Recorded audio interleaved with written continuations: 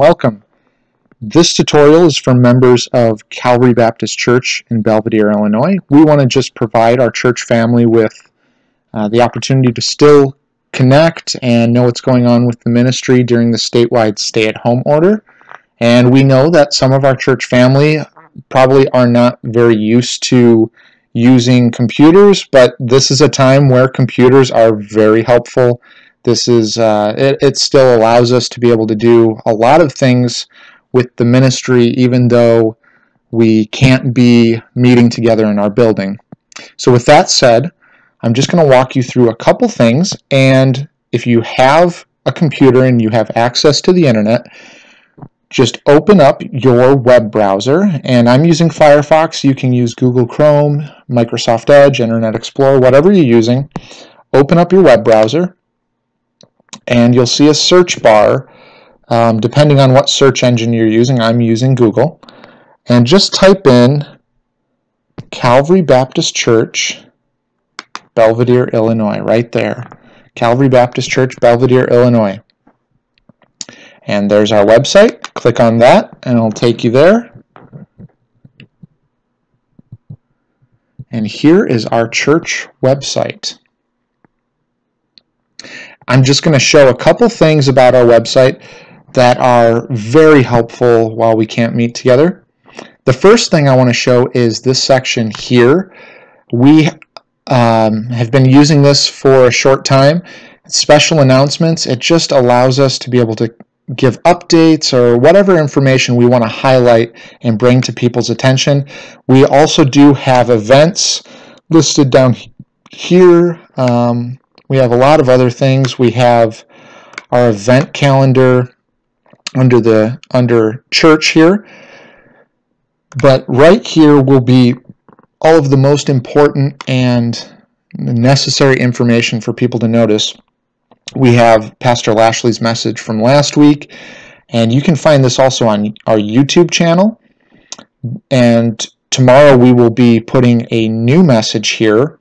And also, obviously, we have the information about how our services are temporarily canceled until the stay-at-home order is lifted, and we are going to continue monitoring the situation, and we will get our services back up and running as soon as possible. For now, though, this is a really important part of our website that can provide necessary information. It'll be changing in the coming weeks, and there will be things, updates and different things posted here, so please be sure to check there.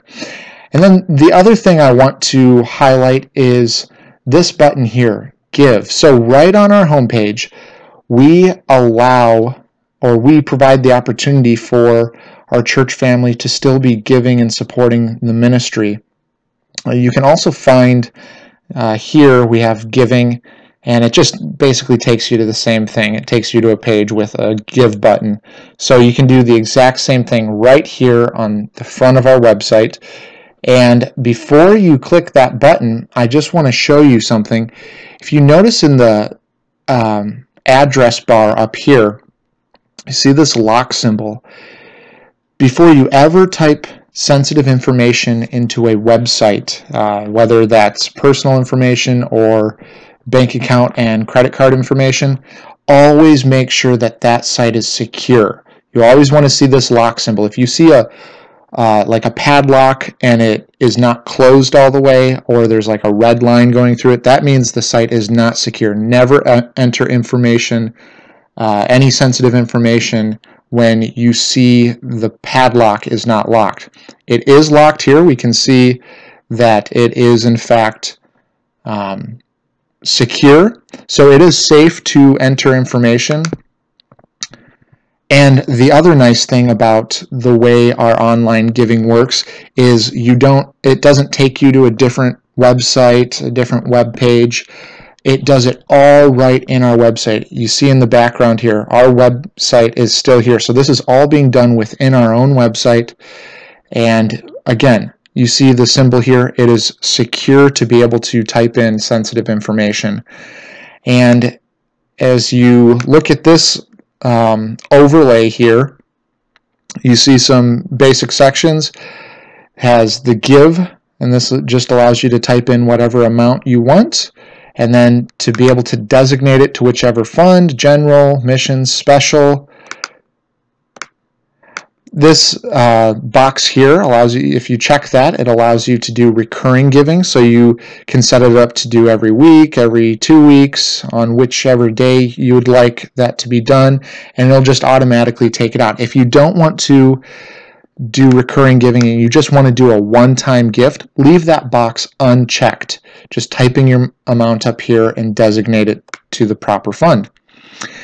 You also will need to put in your first and last name and an email address, and when you put in an email address, this allows us to send a receipt to you automatically. So it's really important that you have an email address for the receipt to be sent to record that the transaction went through. And we also, through this, through our online giving, we are able to either do debit or credit card or bank account information. And both of these are done securely. Again, this is all being done safely, securely. And if you want to do your card, just type in the card number, the month and the year, and then that 3-digit CVC number that is on the back of the card.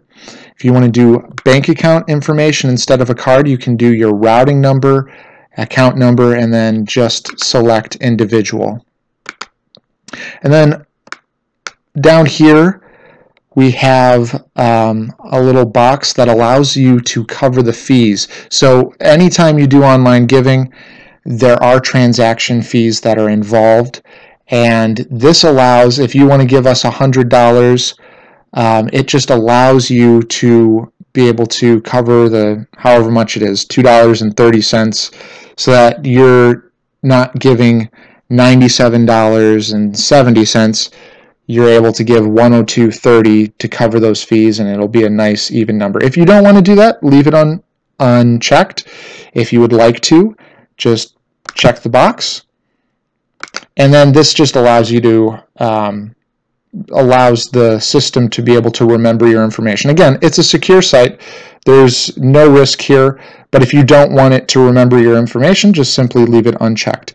Once you have entered all of the information you need, which is the amount, designated fund, name, email, card or bank account information, then down here, this will light up and there will no longer be a red circle there.